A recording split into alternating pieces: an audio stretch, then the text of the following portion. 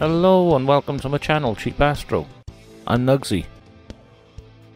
So I'm not very experienced in astrophotography. I've spent more time fiddling with stuff, fixing stuff and preparing for astrophotography than I've spent actually doing astrophotography. And that, I think, is the gap in the market that I'm trying to fill here. So if you're the sort that isn't afraid to whip out a toolkit to save yourself a few quid, you might want to take a look through my videos. Now I just need to overcome my fear of appearing on camera. Hello, I'm Nugsy. Pleased to meet you. After all this time. Yes, I've done my first year without appearing on camera and it's been great. But it is hard work trying to film my talking with images and videos. I've got a source from somewhere. So I think this will make life easier for me in future with some of my videos. And with a channel update, why not introduce myself? It's been a year. Cheapass-tro is a whole year old. And thanks to you lot, and I mean like loads of thanks to you lot.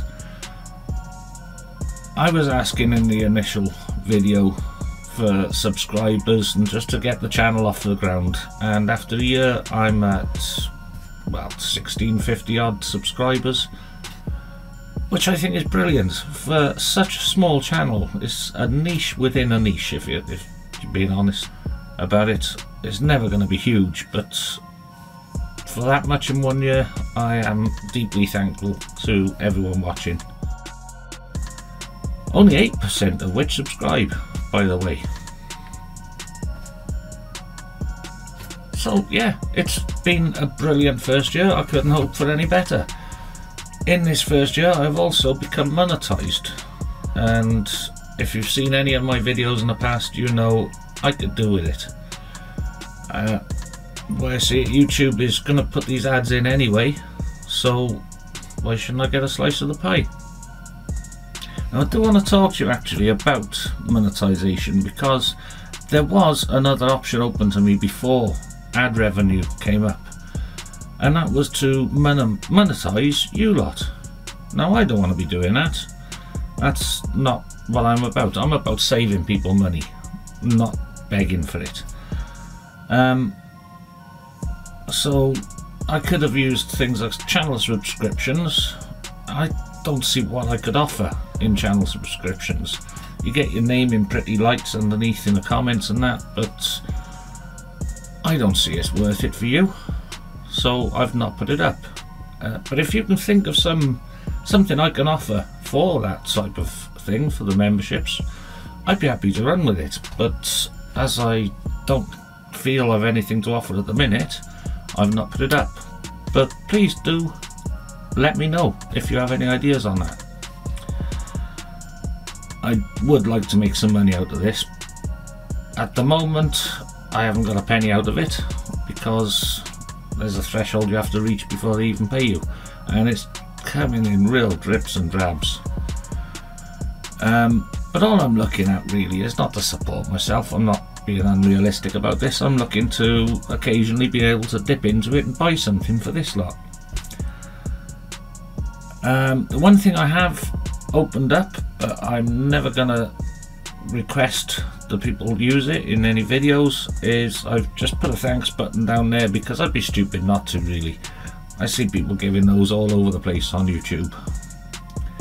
I'm not stupid enough to turn down anything that people do want to donate, but not going to be asking for it. It's not my thing.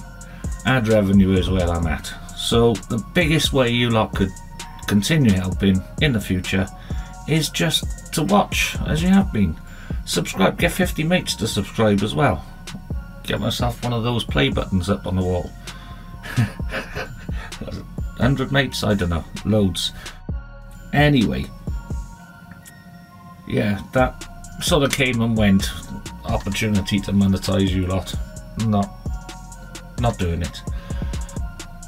And on that front, as I said already, you've been brilliant, so thank you. All those likes and comments and watch hours all really helping the channel. The more of that there is, the more my videos get out to other people as well. So that's definitely the best way to help. So thank you for your future interest.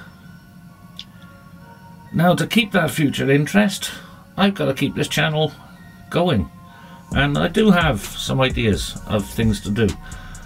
I have recently done this, my observatory. Sorry about the clicking in the background, by the way, that's my DSLR clicking away at M13 there.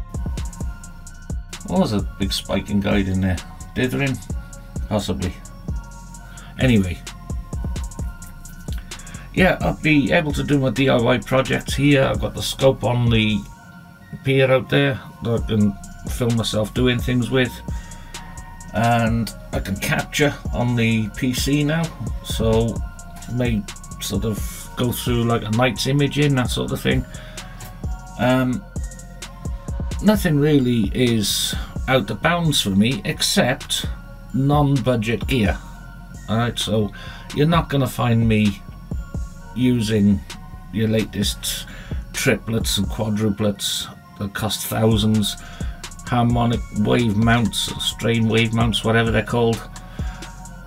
It's not going to happen for me, simple as that.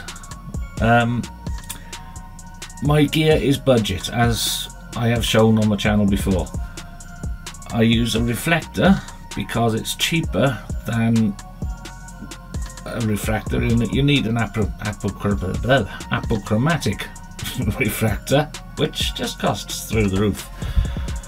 I haven't even got a chroma corrector for it, so a lot of that's going to be cropped. I'm doing things on a budget, and I always will.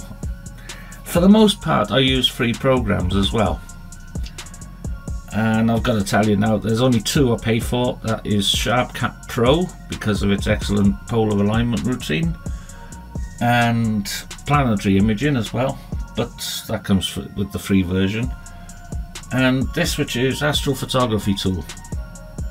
Recommend it to anyone, especially if you're DSLR imaging, because it has the drivers already integrated into the program and it's ready to go. It's guiding at the minute, it's hooked up with Stellarium the works, and it was like 18 euros for that, so I don't see that as a big hardship. But you're not going to catch me buying PixInsight for 300 quid.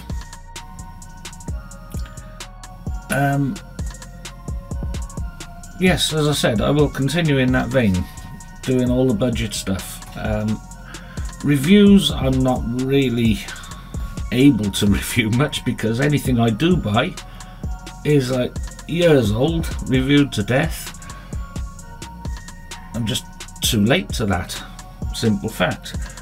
If people were to start sending me things to review, I might well consider that, but only if it works. Like, if, say, this versus my budget gear, in that scenario I could do it.